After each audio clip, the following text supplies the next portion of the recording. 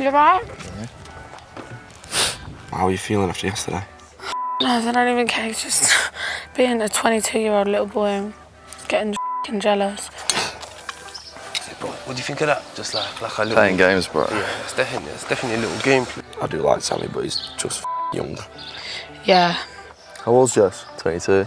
Jess is 22? That's the sort of when you're 18, isn't it? That's what I'm saying, bro. So I'm not here to play games, I'm going to say that to her now. Well, it looks like this feud between Sammy and Jess is continuing in tonight's episode. As you see in these little clips, there seems to be some banter back and forth about ages, and he's a boy, and blah, blah, blah. But I think, to be honest with you, age is not the problem here. You know, it's not the fact that sometimes the men, quote unquote, in this show behave like boys. It's whether she can trust him that matters to Jess. And I think Jess knows deep down that something is not quite computing with the way Sammy's behaving. And that's why I think she's cautious to believe everything he says. Even though he says all those really nice things, I just don't think she can believe him. Plus, we have this moment from an upcoming game in which Sammy openly admits that he still wants to get to know people. Girls, could your partner's head be turned by someone new? I said yes, because I don't feel like I'm ready to close myself off completely after a week and a half of knowing someone. It's hard to believe that if someone was to come in, they wouldn't be interested in getting to know them, and I'm honest about it. Right, cool, that's your opinion. It is? Yeah, no, it's calm. But just say names, innit? Don't be like, if you're gonna do it, just say names, don't be flirting around the edge of it. Bro, everyone.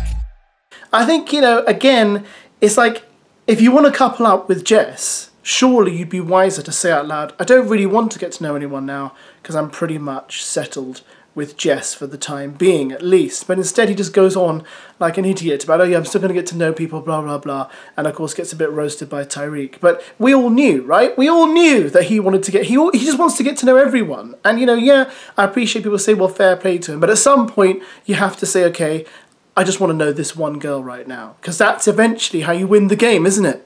And of course, Sammy now has Molly against him, who obviously comforted Leah in last night's episode, and she brands him as one of the most untrustworthy islanders. Which islander is the least trustworthy? Oh, that's a given. Sammy, because he was bad at communicating with Jess. That's out of the blue, isn't it? And Mitch gets to take his revenge on Molly and Zachariah here.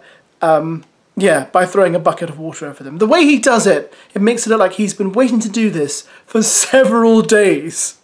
Oh, Mitch. Come on. I'm gonna do this one, yeah? Go for it. Let's go.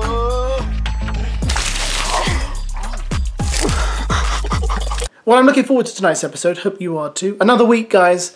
Another several endless hours of Love Island to get through, and I hope we can enjoy doing it together. I'm going to leave you with this little clip from Love Island After Sun last night, where, as you can see, one of these ex-Love Islanders admitted that Tyreek had been in her DMs. Surprise, surprise.